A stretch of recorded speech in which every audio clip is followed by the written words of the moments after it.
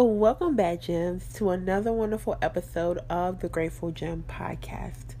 I am your host, Jasmine Shannelle, and I can't wait for you to hear today's topic. Gems are definitely going to be dropped, so make sure you tune in and stick around. Let's get into it.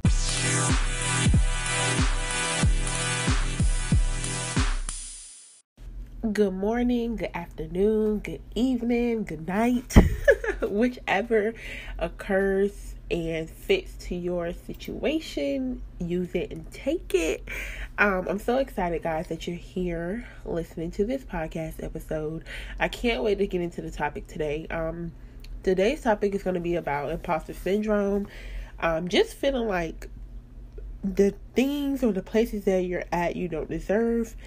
For me, that has been, child. That has been a big issue. As I stated in the last couple of my episodes, and if you have not listened to the previous episode, please pause this, go back. If this is your first episode, you can play this one to get a little taste of what I be telling y'all. But if not, go back to the beginning so you can hear the beginning episodes, and you may find something that relates to you more currently where you're at in your life. However, again, today's topic is about imposter syndrome. So I'm in a place in my life where I can genuinely, authentically say, I have to speak slowly because I talk with my tongue and words be coming out and y'all will be on the other end like, well, girl, what was that you just said? I don't know what you said. That wasn't even a word. So when I say certain words, I have to say them slowly because my tongue will not allow me to speak proper English. However, I can't wait to talk about the imposter syndrome. I have been struggling with this for the past month. If I'm being honest, I have struggled with this in the past month and just feeling like, I'm not worthy. I'm not good enough. I don't deserve happiness. I don't deserve to be at a place where I can be happy. Just all of those things, feeling like, who do you think you are? This isn't even for you, yeah, this is happening, but do you deserve it? Like that's where I've been at. And I had a therapy session with my therapist, or my counselor rather, whichever one you use.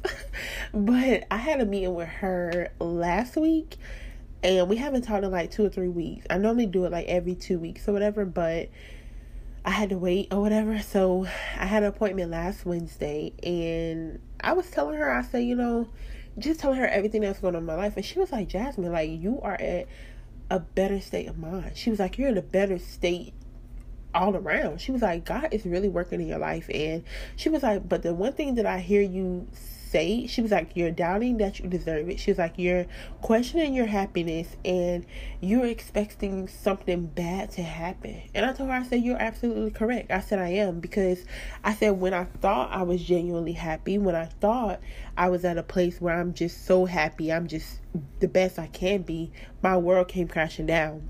Just a little backstory if you haven't, been up on the episodes, but since last year, once I got pregnant, I was at that point, I was like, oh, I'm doing great. My mindset is better. I'm better.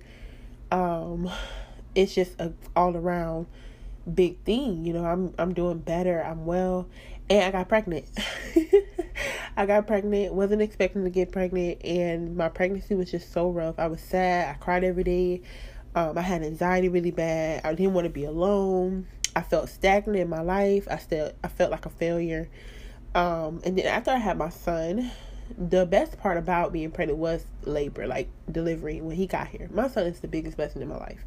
I had to go through a hard journey within those 9 months, but it was well worth it, because at that time I decided when I was like 5 months that I was going to heal correctly, that I was going to choose better outcomes for myself so that I could be the best mom that my son needed me to be. And in order for me to be the best version of me being a mom, I had to be the best version of myself. So I had to do some reflecting, and sometimes, if we're being honest, that can be very hard. Looking at yourself in the mirror and asking yourself, am I really the problem? Like, is this not working out because of me? And actually answering that and looking back over it and being real with yourself and saying, yeah, girl, yeah, boy, guy, male, female, yeah, you're the problem, Um, that was a hard pill to swallow, so I decided, I'm going to work on healing. I'm going to work on letting go. I'm going to work on forgiveness. I'm going to work on protecting my peace. A lot of things were sent to destroy me, within those 9 months, and I'm not going to say I always had the best attitude, but I didn't completely give up. I fell a few times, but I didn't give up. And it got harder, after I had my son. I was there in another moment thinking, okay, I'm better, but I got back into the state of, just wanting to be alone, just getting upset, having anxiety, just trying to be the best mother that I could be, just trying to do all these things in my strength, when really I didn't have any strength left. I didn't have any fight to give because I felt like I was drained for 9 months. And just aside from that, before me getting pregnant, a couple months before that, it was a lot. So it's like, okay, to be in a place where I'm like, okay, I'm happy, I'm good, I'm gonna do this and this, and then to find out I was pregnant, like, that literally crashed my world. I was just heartbroken. Like I said, I cry every day, and it just was not a good place to be at. So now here I am. I would say like from June up until last month was just really, really, really hard. Like, it was really hard for me. Me and my son's father, we were just going at each other's neck back and forth. I didn't understand what that was about, because I just feel like we're not those people that have to have a bad relationship with each other in order to correctly show up for our son. And to be honest, I still love him, and I believe that he still loves me. So, and I tell him all the time, I'm like, I don't understand why this has to be so hard. I just want to get to a point where we can correctly show up for our son the way that we need to, because I'm going to have to see you for the rest of my life, because it doesn't just stop when he gets 18, when he gets married, when he has his first child, when he graduates high school, when he graduates college, when he moves out, all those big milestones in his life, you're going to be there because you're his dad. That's just how life works, right? So, I made the decision. I say, no matter how hard it gets, I'm not going to give up, having a better relationship. Like, I'm going to start with myself. I can't change how he show up, but I can change how I show up. And to be honest, that was hard, because, if you know him, he is just, sometimes he could be a pill to swallow, but when he's in a good mindset, when he's not, he's fine, he's great. But when he's not, he's not. It's like, it's one of those situations where, like, when it's good, it's good, but when it's bad, it's bad. Like, and it's hard to continuously do the right thing when you have something out of your control. Like, you can't control how people act. You can't control whether someone wants to do what you're doing or not. But you can control whether you're going to give up. And it was hard, getting to a point where it's just like, okay, Jasmine, I'm not going to shake what I'm doing because of somebody else's action. And not just with him, with my family. I'm a person where something happened and I feel disrespected, I'm going to speak on it. That's just me. Because I feel like, for one, why you playing with me? For two, not to play with me. For three, back to 1 and 2, because what? Like, I'm just not a person. I've always been outspoken. I've always been an extrovert. But now I'm learning that, and this is something that he actually taught me, that everything doesn't deserve a response. And I remember, like, sometimes, like, you guys know, I'm letting y'all into my personal business. But there were times where we used to get in arguments, and I would just be yelling and going off and cussing. Lord forgive me, but I'm being real. And he would just get up and walk out of the room. And I'm like, dude, what are you doing? Like, I'm talking. Yeah, okay, I'm not in the best moment, but I'm pissed off. Like, I'm frustrated. And I feel like you don't hear me when I come to you correctly. So now I'm at a point where I learned that, for one, that's not good behavior. For two, I don't have to respond to everything. And honestly, it's been the best decision that I've made for my life, to just protect my peace and to protect, the fact that I'm working on me. And in the middle of, whenever you're trying to correct something is always going to come up to get you to go back to that same state of mind. People are going to look at you as the person that you used to present yourself as. And then that's even harder too, because when you change your mind and say, okay, I'm going to do this better, I'm going to do this the right way, I'm going to, take the steps it needs to be taken in order to move correctly. Sometimes people don't see that. You can do something the correct way and people will still see the old you. So like I said, now I'm in a place where and I remember praying, like, after I had my son, even when I was pregnant, I always prayed and I said, Lord, I just want to be happy. Like, I want to be happy, genuinely happy. Not because of what I have, not because of what I make, not because of I'm a mom, not because of, the small things, but I just want to wake up. Even if I have nothing, I want to be happy. Like, aside from what I feel, aside from what it looks like, I want to be happy. And the other day, I was riding down the road, and I had a moment with the Lord, and I said, Lord, I just want to thank you. Because I'm not where I want to be in life, but I'm happy. Like, I'm happy. I just had to move out of my apartment a couple months back in July, end of July, beginning of August. That was devastating for me because, I had an issue at my apartments, and they didn't have another apartment for me. I couldn't find anything within a decent time frame. So, I had to move out, put my stuff in storage, and I'm, just currently staying at a friend's house until, December. And from there, I'll just leave or whatever. Because right now I'm just stacking my money, praying to the Lord on what I should do. But that was a hard decision for me because, for one, I'm grown.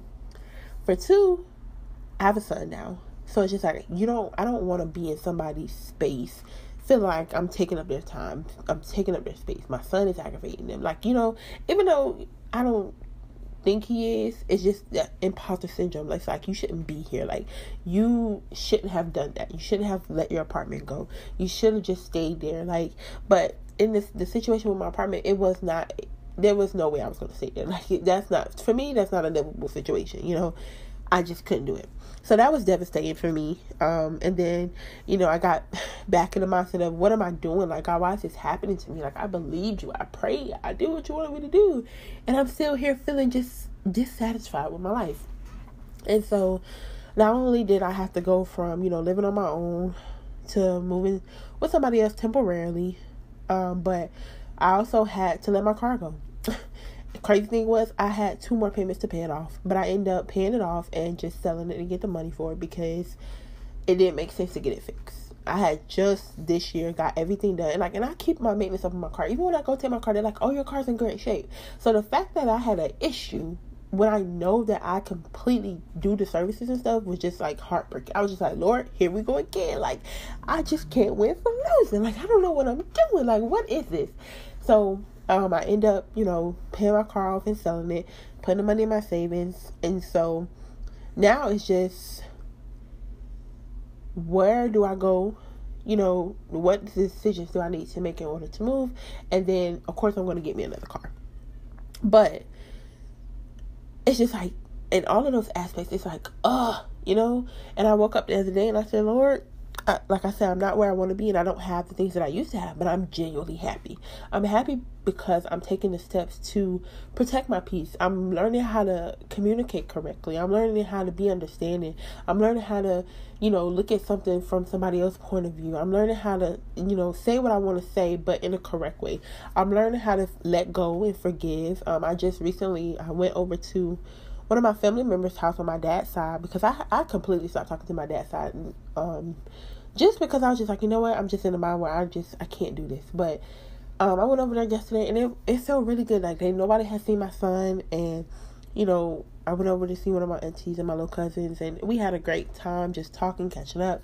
And so I told myself, I said, you know what, I'm going to make it my business to continue to come around more and bring my son around, because at the end of the day, you guys are his family. And I think about when I was younger, my dad, I'm pretty sure there was a lot of things that happened that I didn't know about. I was a child. But me and my sister, our dad, he brought us around our family. We were at my great-grandma's house for Christmas, Thanksgiving, just general. Like, my auntie that I went to yesterday, when I was little, I used to just stay over there all the time. Like, I used to stay over there. And I just loved being around them. So to just catch up with her was just like, oh, man. Like, and I told her, I said, I don't know what happened, but I'm going to try my best to continue to keep coming around you guys because we are family, and I had to learn to just let go and forgive. And it's not anything that she did. It was just like everything. Just, I had so many things going through my head. But yesterday I was on my way home and I was just like, I am really happy. Like, and a part of me was just like, but do I deserve to be happy? Like, I just feel like, who are you? Like, what do you mean you happy? Like, girl, please, you ain't happy. Like all these things just kept coming in my head. Like, what? You happy? And I was just like, God, like, why am I in a place where I'm just content with who I am and I'm thankful for where I'm going, but I don't feel like I deserve it. Like, I don't feel like I deserve to be healing. I don't feel like I deserve to not be broken. I don't feel like I deserve not to have a disappointment. I feel bad for accepting the blessings that God has over my life. And I was just like, why is that? Why? Like, how? That's crazy to me. Like, what do you mean you don't deserve to be happy? Like, girl, you deserve to be happy. You deserve everything that God has for you, because He didn't promise you that trials and tribulation wouldn't come. But then your life isn't going to always be bad. But to be honest, I think that is the number one reason why I feel like I don't deserve it, because to me, my life hasn't been rough. It was rough, and when I got pregnant, I just told myself, like, when am I ever going to catch a break? Like, when am I going to genuinely be happy? And so now I'm here, and it's just like, I don't feel like I deserve it. Like, I feel like it's too good to be true. This can't be real. Like, I just got to be missing something. Like, something's bound to go wrong, because that's just how my life is set up. And then the Lord told me, like, you need to embrace where you're at. Know that you are enough. You deserve this. And I will consistently provide. And wherever you're doubting, wherever you're fearful, I will fill your voice. Like, I will continue to let you know that you are worthy. You deserve happiness. Nobody deserves not to be happy. Like, why would you think that you don't deserve that? And so I just got emotional, because I'm like, Lord, like, fresh breath of fresh air, because I'm like, I can't be here. Like, I've never been this happy in my life, to say the least. I've never been this happy. So to be here is just crazy. It's like, it's weird. Like, I don't feel like I deserve to be here. And that's crazy. Like, some of you are like, girl, what? But I'm being serious. Are you loving this episode? Great. Don't forget to leave your feedback by rating and leaving a review on Apple iTunes. Also, don't forget to subscribe wherever you're listening to this podcast. And make sure that you follow us on Instagram to keep up in the know of what's going on with the podcast. Okay, let's get back to the episode. And I'm getting ready to, I don't know, I just have so many things that I've just been praying to God about doing in my life. And the scariest thing that scares me about doing those things is I know that they're going to come to pass. And I know that God is going to help me get to where I need to be in those things. But to be honest, that scares the life out of me, because I'm going to be making a career change. But I feel like once I make this career change, I'm going to be doing the best thing that I could ever do for myself. It's like, here I am praying about financial freedom. Here I am praying about just being a better person, being the best mom that I can be, being the best Jasmine that I can be.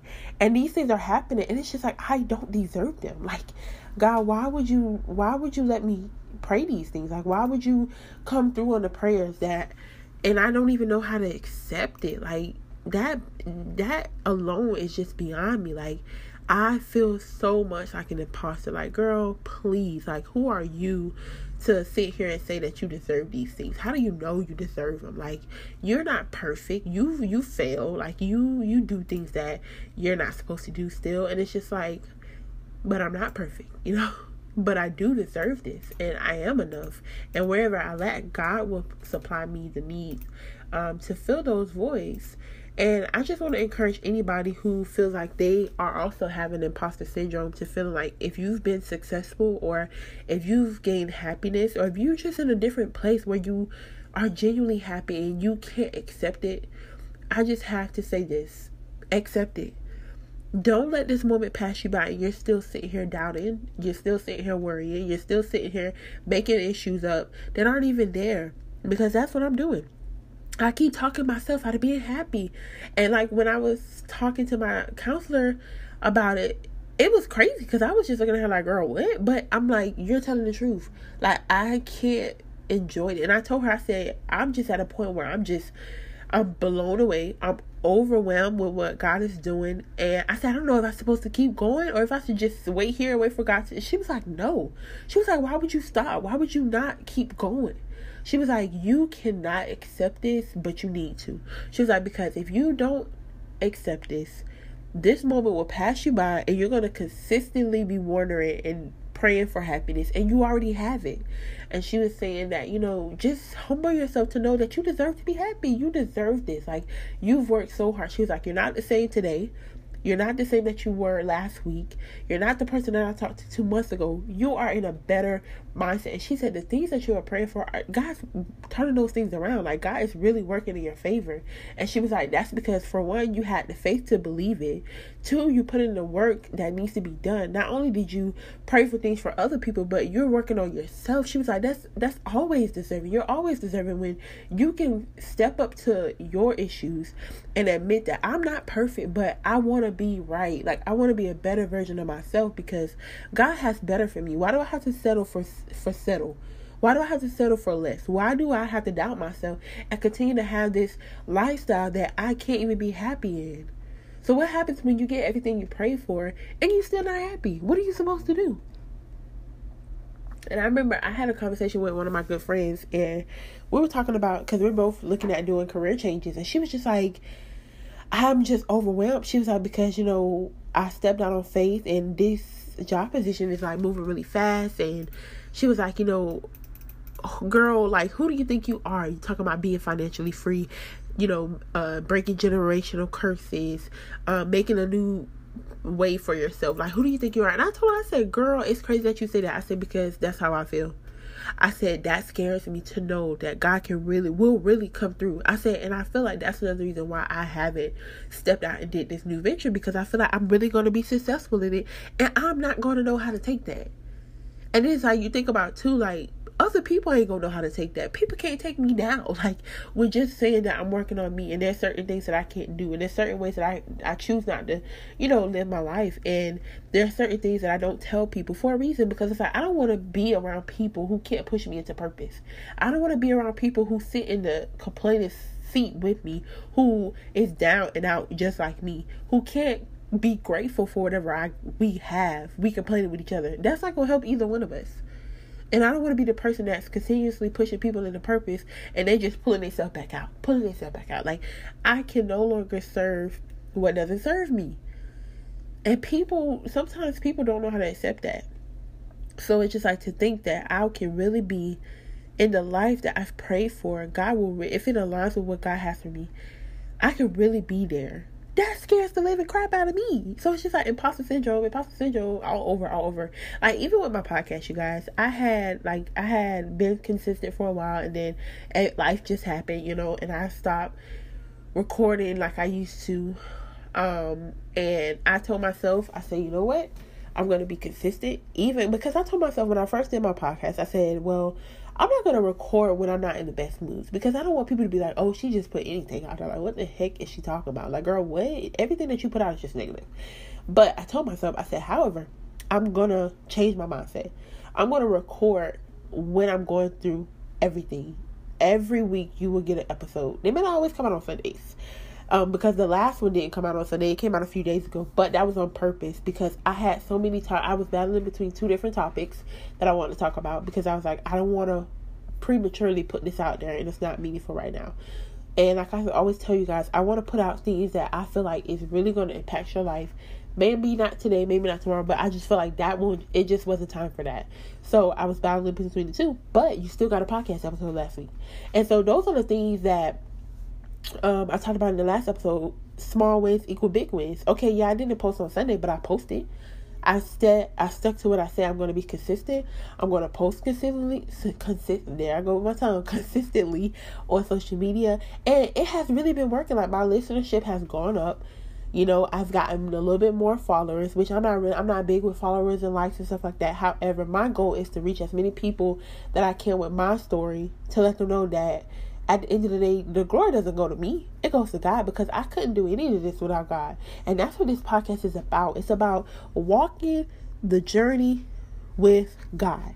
And it's not going to look like how you thought it was, because you got people out here saying, oh, will you get that call from God? Yes, say yes to God. It's going to work out. God's going to make a way. And it is going to work out. He is going to make a way. However, what they don't tell you is that it gets harder when you say yes to God. Because sometimes God will have you doing things that you don't even make sense. He'll put you in places where you don't even qualify on paper. And that's scary. And like imposter syndrome, like red flag, imposter syndrome all over the place, you know?